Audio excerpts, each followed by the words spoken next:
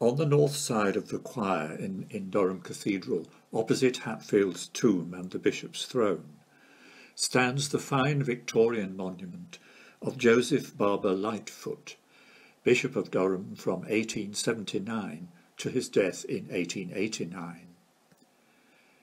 Since leaving King Edward's School in Birmingham, Lightfoot had spent his entire life at Trinity College, Cambridge, where he became the preeminent New Testament and early church scholar of his day.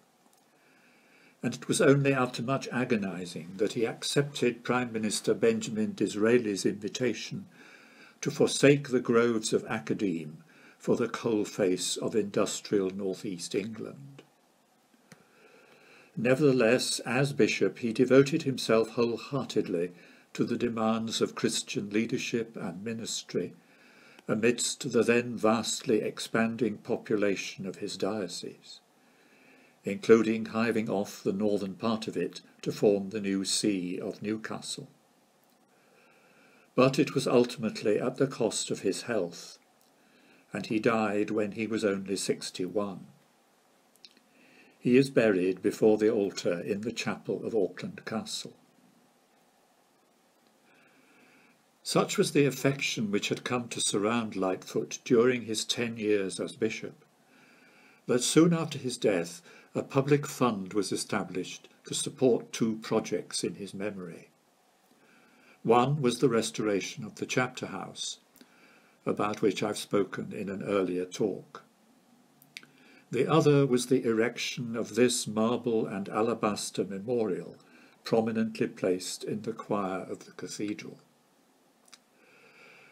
As with the chapter house, the overall design was the work of Charles Hodgson Fowler, then architect to the dean and chapter, who drew his inspiration from the great medieval tombs in the cathedral of Thomas Hatfield and the Nevilles, but rejected their gilded grandeur in favour of a simplicity befitting the Victorian scholar-bishop.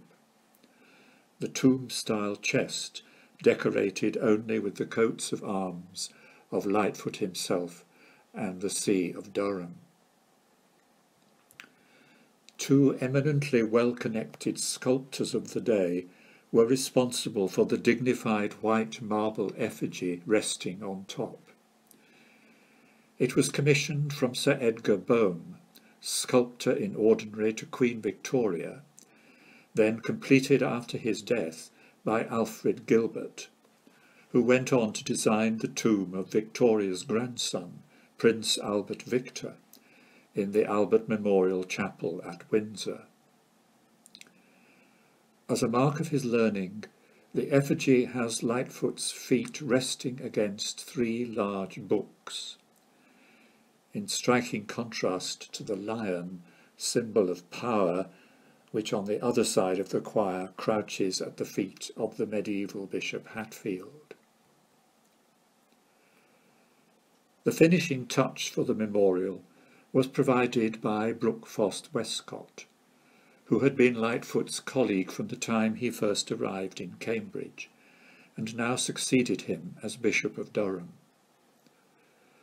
Westcott composed the Latin epitaph around the base of the effigy, needing only 6 words at the centre of his text to capture the achievements of his lifelong friend. Antiquitatis investigator, student of the past. Evangelii interpres, interpreter of the gospel. And Ecclesiae rector, leader of the church.